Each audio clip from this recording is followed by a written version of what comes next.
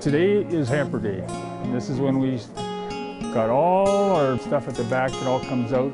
We fill them, carry them out to their cars if necessary. Our clients have already been in to pick up all their toys. They've already shopped and took all their toys home so they can wrap them, and they're underneath the tree for the kids for Christmas. And now they get to pick up their hampers so that they can cook a turkey for Christmas Day. There's spaghetti, there's pancake syrup, there's milk, meat, turkey. Sometimes they get a ham or chicken. Lots of little treats. It's a sense of real joy seeing the faces of some of the people you've helped. They're so appreciative and deserving. And we help just hundreds of families that can't afford it or for whatever reason. We help them out with a smile.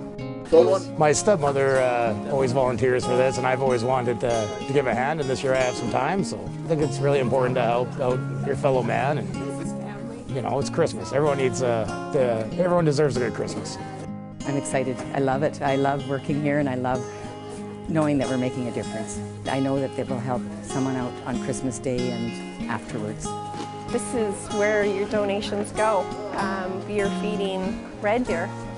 There's a person probably on every street in Red Deer that is getting help from the Red Deer Christmas Bureau. We're going to help about 1,200 children have a good Christmas morning and have a warm Christmas meal. Merry Christmas, Red Deer. Have yourself a great one and a Happy New Year and safe tidings.